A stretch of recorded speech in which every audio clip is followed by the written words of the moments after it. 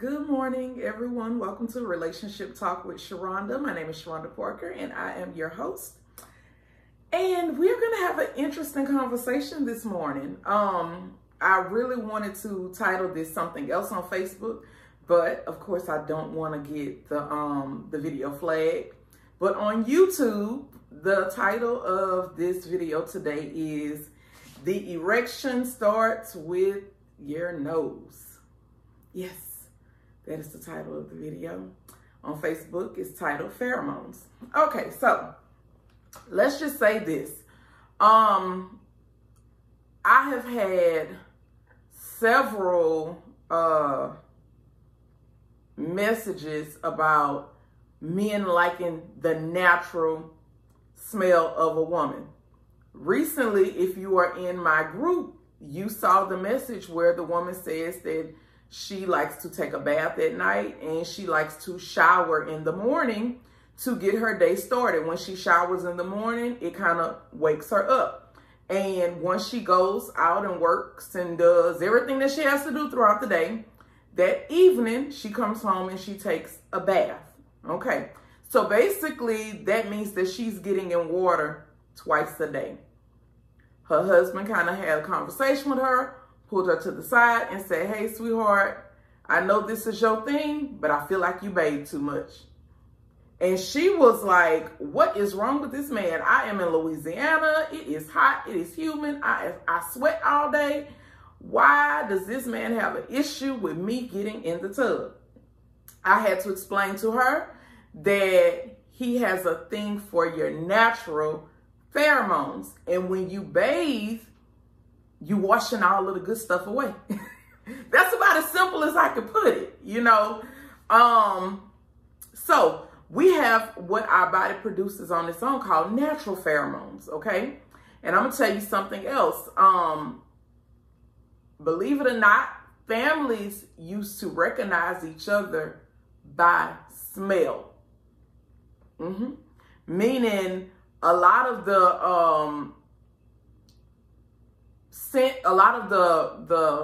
I don't want to necessarily say fumes, but the way our body smells has a lot to do with our genetic makeup and our family members. So a lot of times when we start sweating, we'll smell like somebody in our family that sweat. And this is just all natural. But because we wear all of these deodorants and perfumes, a lot of times we don't get to experience all of that today like we used to a long time ago. Okay, so those are our natural pheromones. Okay, and when we bathe, a lot of times we keep those smells under control. But today we're going to talk about pheromones that can be purchased. Okay, pheromones is nothing but a sex attractant. That's all a pheromone is. It's a sex attractant through the sense of smell. Erection starts in the nose. Okay. When he smells you and you smell good, it turns him on. Therefore, what happens is the erection comes. Now, are there other ways that men can get erections? Of course. Visual, yes. But some men, the way you smell is what turns them on. If you were to ever talk to my husband, he will tell you that I am a person that sniffs. I will sniff him all day. I get in the crease of his neck, whether he has on cologne, whether he doesn't have on cologne, and I'm gonna smell him. Whether it's his natural smell, which I love, whether it's when he has on cologne, I love. Smell turns me on. A lot of people won't say that, but I'm one of them people. When I'm down there and I'm sucking that dick, and he done been working and out there sweating, I'm all right with all that. I enjoy the natural smell of pheromones. It smells masculine to me. I enjoy that.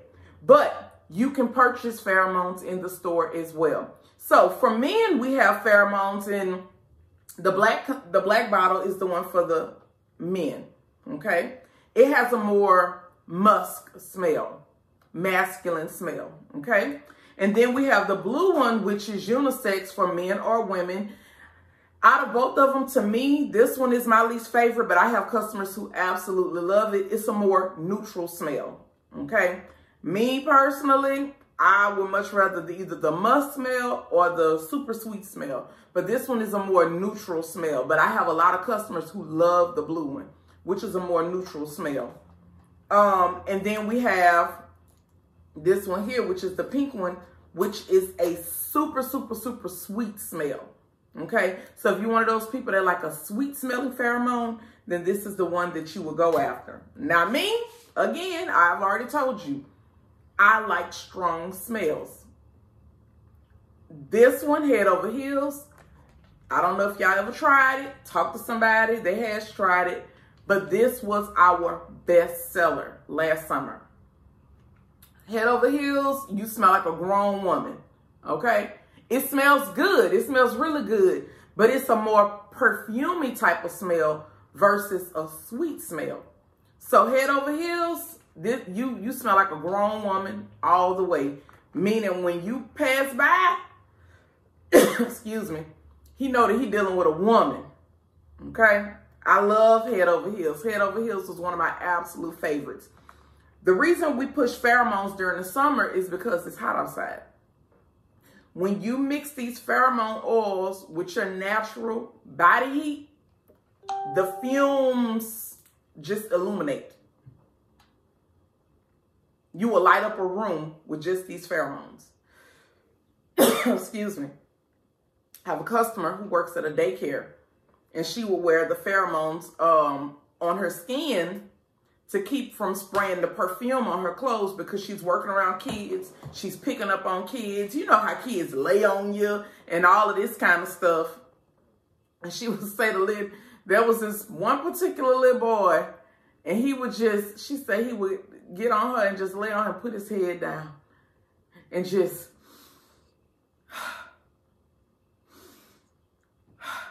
and she was like, girl, I'm telling you, that baby love the way this stuff smells. But she was putting it on her skin. And of course, when it gets warm, it mixes with your natural chemistry.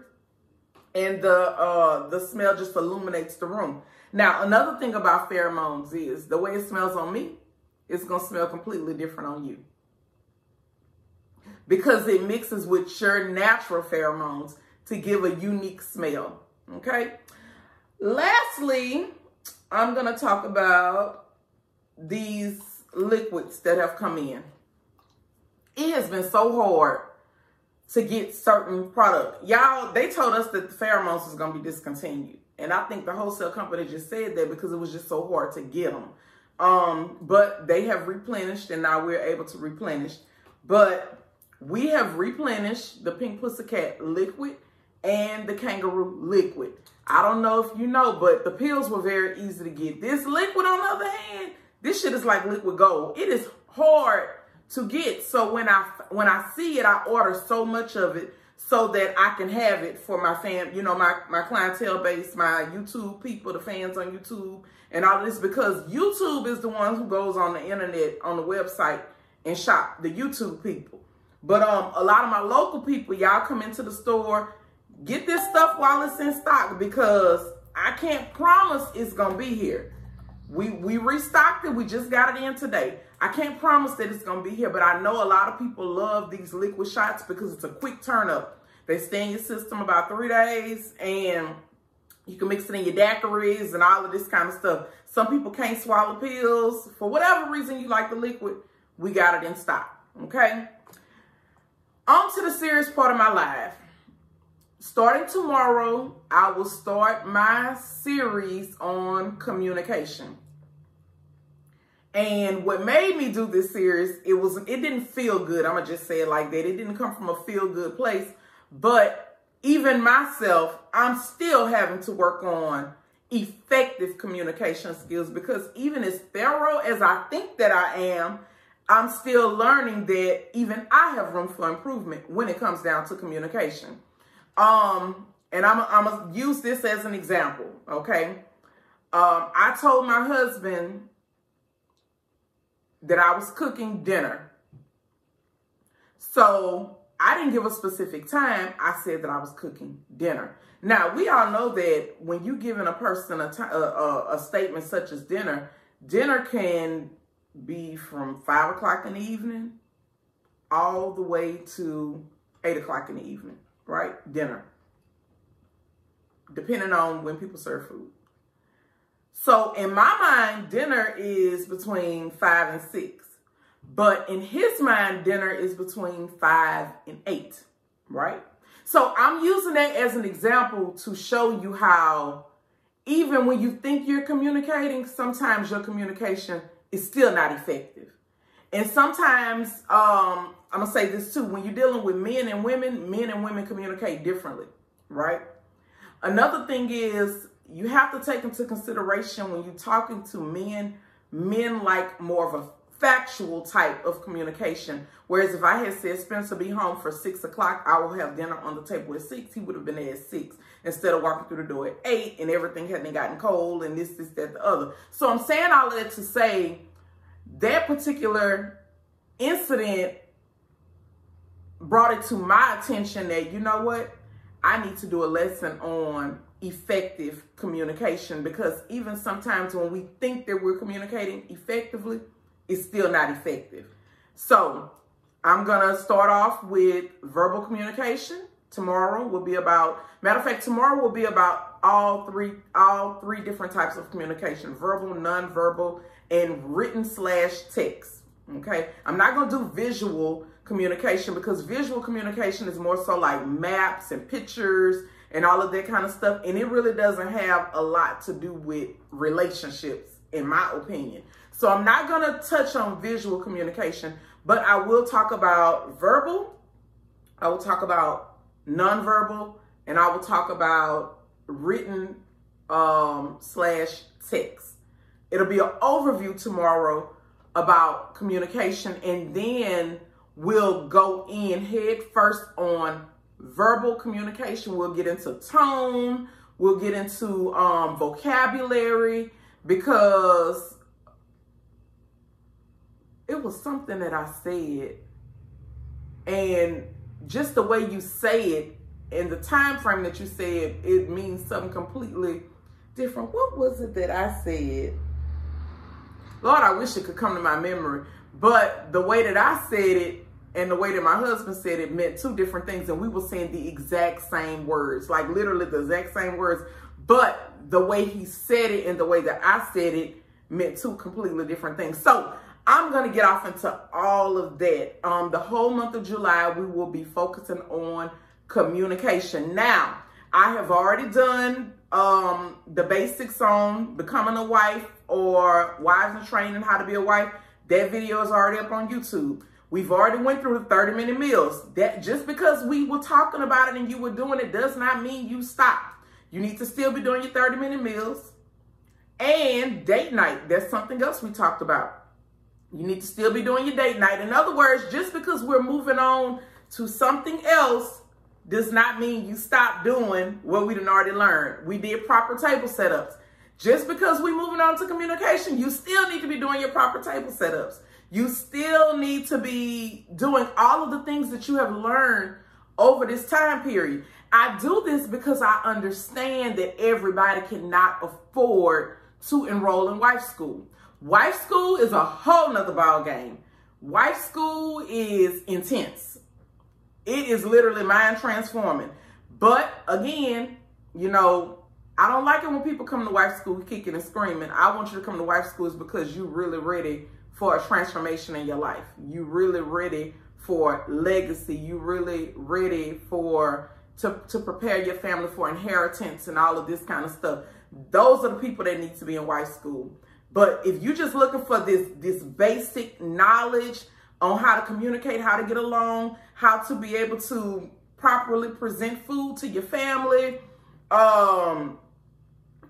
quick meals to be able to, so that you can put decent meals on the table in a short amount of time when you don't have a lot of time, you can come to YouTube for that type of stuff. That's the type of stuff that's on YouTube, okay? Only thing I ask on YouTube, if you have not already liked the video, click the like button, subscribe, share, get the knowledge out there. Another thing that I'm working on is my delivery. I have been praying, and I was like, Lord, you know this mouth is filthy. But you know that I'm trying to reach the masses of people without being off-putting. But I know that I still have my crowd that love my raunchiness, My personality is still here, but I'm just trying to elevate and go higher, okay? So you all be blessed. You all be safe. Make sure you go on the website and get all of these great items because everything is online. This is a bundle, I want to say. I'm going to have to check and see, but I want to say it's on the website as a bundle with the his and her pheromones. So that means when you buy one for you, you're going to get one for him too. Okay? You all be blessed. You all enjoy your day. I'm going to be getting ready for dinner this evening at 6 o'clock because today I said, Spencer, dinner is going to be at 6 o'clock. I didn't just say dinner time, 6 o'clock. But that's neither here or there. Again, effective communication is what we're about to get ready to start working on. Oh, and one last thing before I end this video. I see all types of posts and memes and all of this stuff that goes up. And I think we have to I think we have to stop celebrating being rude to one another. Because there was this post and people liked the post without reading my caption. But the post was basically like, I ain't letting nothing disturb my peace. If I feel like it's going to disturb my peace, I'll walk off in the middle of the conversation. And I was just like, oh my God. When did it become okay to just start walking away while somebody is talking? When did that become okay? But, you know, these are the things that we have to work on. Because when we say that we want to be wives in training and we say that we ready to elevate and we ready to find, you know, we want the man to find us and all of this kind of stuff. When we have the certain type of attitude that we will walk off in the middle of a conversation, are you really ready for a real relationship? If you don't know how to be able to address issues, and even if it's an uncomfortable issue, you sit there and you listen to what the person have to say versus walking off. These are the things that we have to work on. I'm here for it. So we're going to get into all of that. So just so you know, if somebody is talking, do not walk away. Even if you feel like their tone is off or you don't like what they're saying, you wait till they finish and you say, look, I want to hear what you got to say, but I'm going to need you to fix your tone. I want to hear what you got to say, but I'm going to need you to be respectful. There's nothing wrong with us communicating that to someone if we feel like we're being disrespected or if we feel like their tone is out of hand. We don't have to match their energy. We don't have to be rude and walk away. What we can say is, look, I want to hear what you got to say because what you have to say is important to me. But I'm going to need you to check your tone. I want to hear what you got to say, but I'm going to need for you to be respectful. Okay? All right. So make sure you like, share, and subscribe. We're going to have some good stuff coming forth in July. You all be blessed. Enjoy the rest of your day.